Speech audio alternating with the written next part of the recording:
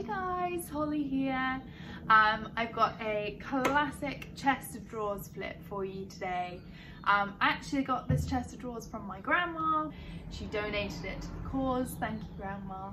So it's in really good condition, super clean inside the drawers, not too many scratches or dents. I actually spilled some grey paint on the top of it, so we'll have to get that off. But generally speaking, it's in good condition and we should just be able to do something fun with it.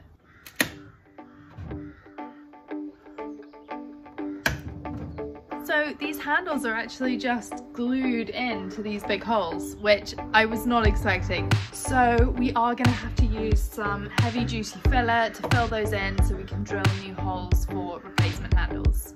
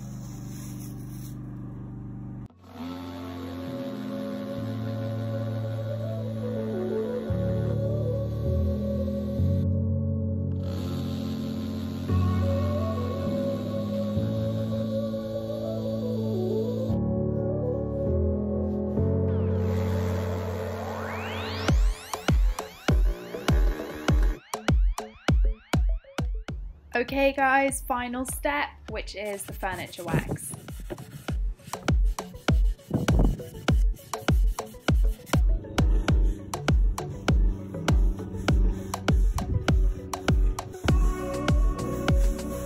And now I'll give you a quick reminder of where we started.